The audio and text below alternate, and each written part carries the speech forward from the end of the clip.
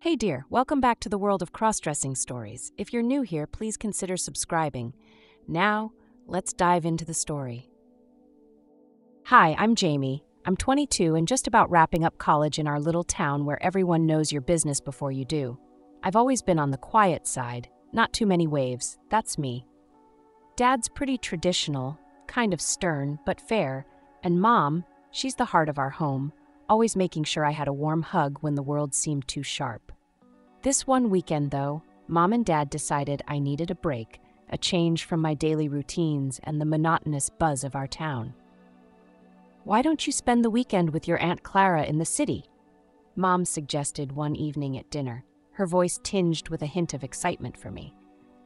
Aunt Clara isn't just any aunt, she's a burst of color on a drab canvas. In her 50s, she's the life of any party and infamous for throwing the most talked-about gatherings. Her friends adore her, and she's almost a local celebrity with her flamboyant style and infectious laughter. So that Friday afternoon, with a small bag packed and a mix of nerves and excitement bubbling in my stomach, I boarded the train to the city. The rhythmic clacking of the train tracks echoed my racing thoughts. What did this weekend have in store for me? Aunt Clara's place was as vibrant as her personality. Nestled in a bustling part of the city, her home was a quaint Victorian-style house, but with a twist. It was painted in bright, cheerful colors. As I stepped up to her door, it swung open, and there she was, just as I remembered, her arms wide open. "Jamie! Oh, I've missed you, darling," she exclaimed, pulling me into a bear hug that smelled like jasmine and adventure. Her energy was contagious, and within minutes, I felt my usual reservations melt away. She ushered me inside, chattering away about her plans for the weekend. Little did I know, the weekend ahead was going to be anything but ordinary, and it would challenge everything I knew about myself. As Aunt Clara would say, it was going to be fabulously unforgettable. As the sun dipped below the city skyline, casting an orange glow through the large bay windows, Aunt Clara's kitchen buzzed with activity. She was a whirlwind of energy, tossing together her famous appetizers and adjusting the eclectic decor for her much-anticipated kiddie party. I had just settled on the couch, flipping through a magazine, when her phone rang. Aunt Clara's face fell as she listened intently, her vibrant energy dimming with each word. "Oh no, you can't be serious," she muttered into the phone, her other hand waving animatedly. She hung up with a heavy sigh and turned to me, her usual sparkle temporarily clouded. "Jamie, darling, you won't believe this. The dancer I hired for tonight's entertainment just canceled. And on such short notice, too," she exclaimed, her hands on her hips as she paced the room. Her friends were expecting a performance, and Aunt Clara hated to disappoint. Seeing her so distressed, I asked tentatively if there was anything I could do to help. She stopped pacing, looked at me with a spark of her usual flair, and said, "Well, actually, there might be something." With a mischievous grin, she proposed a plan so bold it made my heart skip a beat. "Jamie, how do you feel about stepping into the spotlight tonight? I mean, as our star performer?" Before I could process, she added, "And I don't mean just any performer. I mean as a dazzling woman." I blinked, unsure if I'd heard her right. Me? Dress up as a woman? Perform? Sensing my hesitation, Aunt Clara sat next to me, her tone softening. "I know it's a lot to ask, Jamie, but think about it. It could be quite the adventure, stepping out of your comfort zone. It's just us tonight, a safe space among friends." Her friends were like her, open, adventurous, accepting. It was one of those crossroads moments, the kind that asks you if you're willing to leap into the unknown. "Why not?" I found myself saying, my voice a mix of nervous excitement and curiosity. "Let's do it, Aunt Clara. Let's give them a show they won't forget." Her face lit up, brighter than any room she'd ever decorated. "Oh, Jamie, you're absolutely wonderful. Trust me, we're going to have so much fun with this," she exclaimed, pulling me into another hug. As we headed upstairs to her walk-in closet, a treasure trove of fabrics, colors, and styles, my heart raced. I was about to embark on a journey far outside anything I'd ever imagined, and somewhere deep down, a part of me was surprisingly exhilarated about the idea. This was more than just dressing up. It was about embracing an entirely new persona, if only for a night. It was about the thrill of the unknown, the playfulness of masquerade, and maybe, just maybe, discovering a side of myself I never knew existed. Aunt Clara's bedroom was like stepping into a backstage dressing room, filled with bright lights around the mirror, racks of dresses, and drawers brimming with makeup. She patted the seat in front of her vanity. "Sit here, Jamie. Let's make some magic happen." As I settled into the chair, my heart thudded with a mix of nerves and excitement.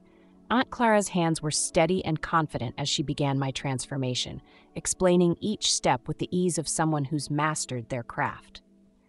"First, we'll start with a clean base. Good makeup starts with good skincare," she advised, dabbing my face with moisturizer. She then meticulously applied foundation, concealer, and powder, blending them into my skin with an artist's precision. "Makeup is like painting on a living canvas," Aunt Clara mused, selecting colors that would enhance my features. She taught me about contouring and highlighting, which sculpted my face, softening my jawline and accentuating my cheekbones. Next came the eye makeup. "Eyes are the window to the soul. Let's give them some curtains worth opening," she chuckled, brushing on eyeshadow, lining my eyes to appear larger, and finishing with several coats of mascara that made my eyelashes flutter like never before. The transformation continued as Aunt Clara selected a wig, a long, flowing brunette that framed my face beautifully. She showed me how to secure it, ensuring it wouldn't slip during my performance. "Now, for the dress," she announced, pulling out a stunning emerald green gown that sparkled under the room's lights. The fabric felt smooth against my skin, and as I stepped into it, she zipped it up and it hugged my body in ways I couldn't have imagined. She added accessories, dangling earrings and a delicate bracelet, each piece complementing the next. Then came the heels. I was wary, but Aunt Clara just smiled, handing me a pair of modest heels. "Balance is key, darling. Let's start easy." Standing in them was one thing, but walking was another. She held my hand, guiding me back and forth across the room. "Small steps, Jamie. Heel to toe," she instructed gently. As we worked, Aunt Clara's enthusiasm was infectious, and her encouragement constant. When we finally finished, she stood me in front of a full-length mirror. The reflection staring back was someone new, someone bold and beautifully feminine. I hardly recognized myself, and for a moment, I was speechless. "Look at you," Aunt Clara exclaimed with pride. "Isn't she wonderful?" I couldn't help but smile, feeling a mix of astonishment and pride. The nervousness I had felt earlier began to transform into something else, a thrilling anticipation for what was to come. The world outside that room felt both distant and eagerly awaiting this new character I was about to bring to life. It was a revelation, not just of a new image, but of hidden potentials and unexplored parts of my personality. This wasn't just dress up. It was a form of expression I had never allowed myself to experience. As we prepared to head downstairs, Aunt Clara gave me a reassuring squeeze on my shoulder. "You're going to be spectacular, Jamie. Just enjoy every moment." Stepping out of that room, I felt like I was stepping into a new world, one where I could be whoever I wanted to be, even if just for a night. This was more than just a party performance. It was a debut of a side of myself I had never known. The moment had arrived. The lights dimmed, and soft, ambient music filled the living room, transformed into a makeshift stage with twinkling fairy lights and elegant decor. Aunt Clara gave me a final encouraging nod as I stood behind the curtain she had rigged up for my entrance.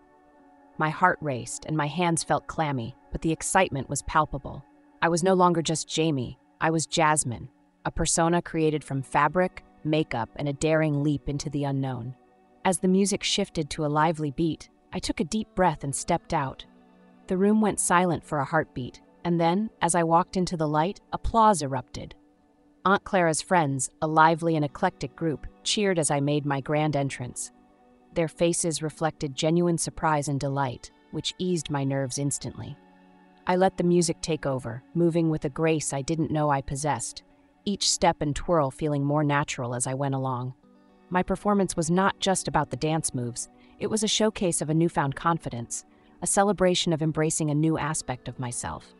The crowd's energy fueled me, their claps and cheers lifting my spirits higher. I found myself genuinely enjoying the spotlight, the rhythmic flow of the music guiding me through each motion. As the last notes faded, the room burst into another round of applause. I curtsied, staying in character, and the crowd responded with laughter and more clapping. Aunt Clara rushed over, hugging me tightly. "You were absolutely magnificent, Jasmine," she whispered, her eyes twinkling with pride. The rest of the evening shifted into a cheerful blur of music and light conversation. But one guest, in particular, seemed to have taken a special interest in me. Mrs. Robinson, a close friend of Aunt Clara's, approached me with a warm, intriguing smile. She was an elegant woman, known for her charm and wit, and tonight her attention was all on Jasmine. "You truly stole the show tonight, my dear," she said, her voice smooth and inviting. Her compliments were flattering, and her demeanor suggested a playful curiosity. "I must admit, I'm quite captivated by your performance. And by you," she added, her gaze lingering a moment longer than necessary. I felt a mix of thrill and nervousness at her words. Her forwardness was unexpected, adding a layer of intrigue to the evening. We engaged in conversation, her questions thoughtful, often about my experience dressing up and performing. I played along, staying in character, intrigued by how natural it felt to interact as Jasmine. As the party wound down, Mrs. Robinson stayed close, her presence both comforting and exhilarating.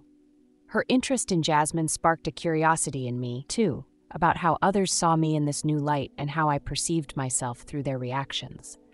It was a night of discovery, not just of hidden talents, but also of new social dynamics and personal boundaries being gently tested. The party eventually ended, but the experiences of the night lingered, leaving a lasting impression on me. It was more than just a successful performance. It was an evening that challenged and expanded my understanding of identity and expression. As the last of the guests began to trickle out, their laughter and compliments still echoing through the house, Mrs. Robinson lingered. With the same enigmatic smile she'd shared throughout the evening, she leaned in closer and whispered, "Jasmine, how about we cap this enchanting evening with a little adventure? A drive around the city, perhaps?" The invitation caught me off guard, but the thrill of the night's escapades still pulsed through my veins. Her offer was tempting, a chance to extend the magic of the evening a little longer. "I'd love to," I responded, my voice a mix of Jamie's reality and Jasmine's newfound allure. Mrs. Robinson's eyes lit up with delight. "Wonderful. Let me just grab my keys," she said, her heels clicking gracefully as she walked away. Minutes later, we were in her sleek convertible, the city lights blurring into streams of gold as we drove under the starlit sky. The cool night air was refreshing, and the open road ahead was like a promise of untold stories. As we drove, Mrs. Robinson initiated a series of conversations that delved deeper than the usual party chatter. She asked about my thoughts on beauty, identity, and freedom, topics that resonated deeply with the persona I had adopted for the night. Her questions were insightful, pushing me to reflect on my experiences not just as Jamie, but as Jasmine. "What does dressing like this mean to you?" she inquired, her tone both curious and respectful. I found myself opening up more than I had anticipated. It's liberating, in a way I hadn't expected.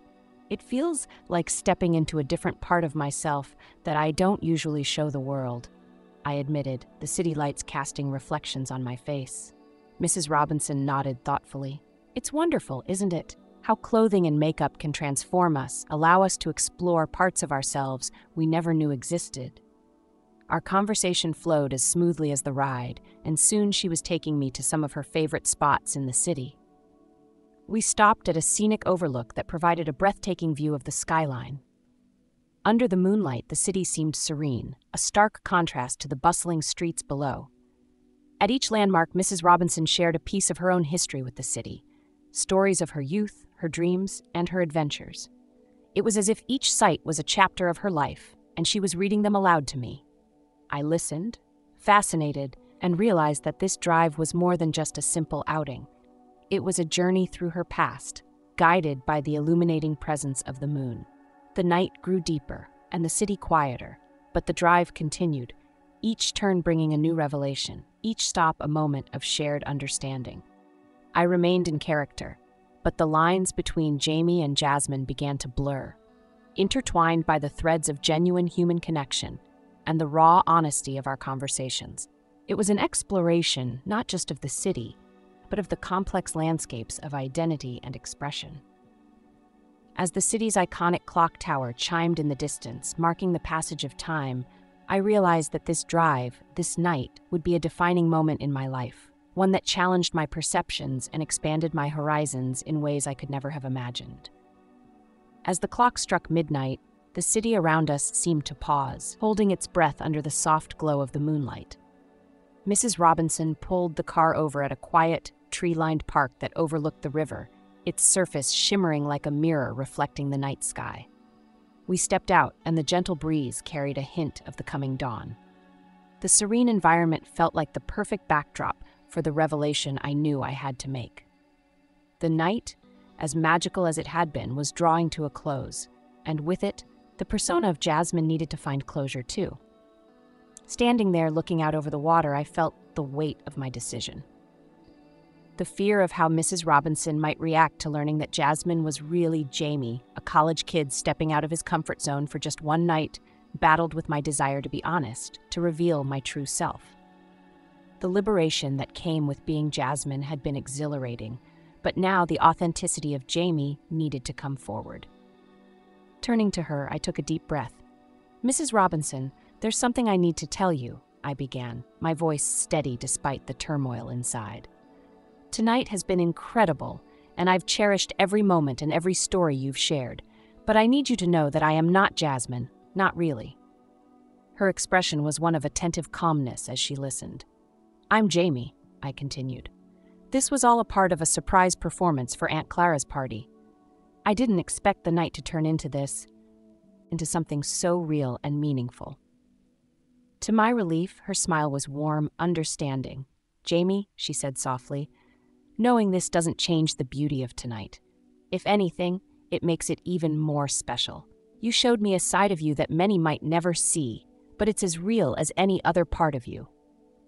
Her acceptance washed over me like the river's gentle currents, soothing and encouraging. We talked a little more, reflecting on the evening and what it meant for both of us. As we drove back, the city seemed to awaken slowly, and so did a new understanding within me.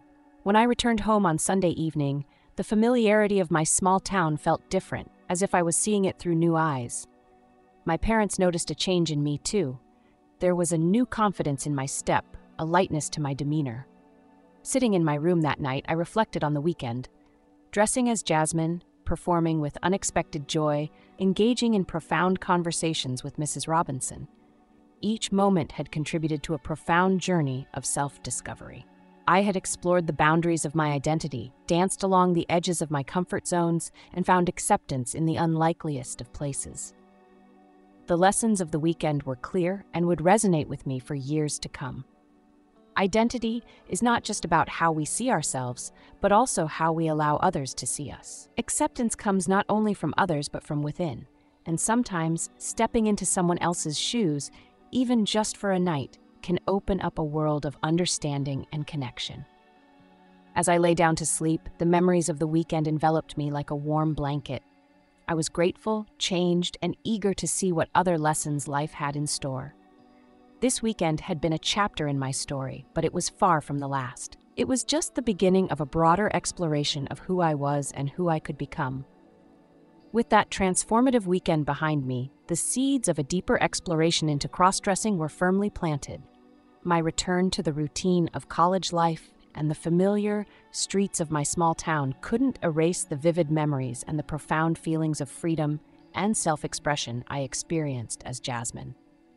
As days turned into weeks, the urge to revisit that sense of liberation grew stronger. I started researching more about cross-dressing, transvestite dressing, and gender expression. It wasn't just about the clothes. It was about embracing a part of myself that I had only glimpsed during that magical weekend. I decided to start small, buying a few pieces of women's clothing online, items that could be easily hidden away. Each piece felt like a puzzle piece to a picture of myself that I was only now starting to assemble. I practiced makeup in the privacy of my room, remembering Aunt Clara's lessons and tips. Each brushstroke felt like a small rebellion against the constraints I had always felt. As I grew more comfortable, I began to seek out others who shared similar experiences. Online forums and local support groups became my havens, places where I could talk about my experiences and learn from others. I discovered a world where terms like MTF stories fiction and gender bender story were discussed openly and embraced as part of one's identity exploration. The decision to go out in public dressed as Jasmine again was a big one. I chose a nearby city for my first outing, somewhere I wouldn't be recognized. The night was exhilarating, filled with nervous anticipation and the thrill of being seen as I felt inside. The positive reactions I received, the feeling of acceptance, bolstered my confidence. Cross-dressing became a more regular part of my life. I found balance. There were days I was Jamie, and there were days I was Jasmine. Each persona gave me strength and taught me something valuable about myself. My family, initially surprised, came to support my journey, seeing the happiness and completeness it brought me. Inspired by my own journey and the stories I heard from others, I became involved in advocacy, working to support and educate about gender diversity and expression. I started sharing my story more publicly, hoping to inspire and comfort others who might be grappling with their own identity questions. Looking back, that weekend at Aunt Clara's wasn't just an escape from my normal life. It was the starting point of a much larger journey. It wasn't about adopting a new identity, but rather discovering the full spectrum of who I was.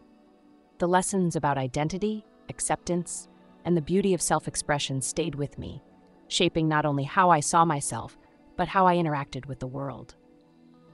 Each step I took as Jasmine added to the narrative of my life, a continuous story of exploration, learning, and embracing the complexities of my identity. It was a story still being written, filled with chapters of both Jamie and Jasmine, each equally important to the narrative of my life.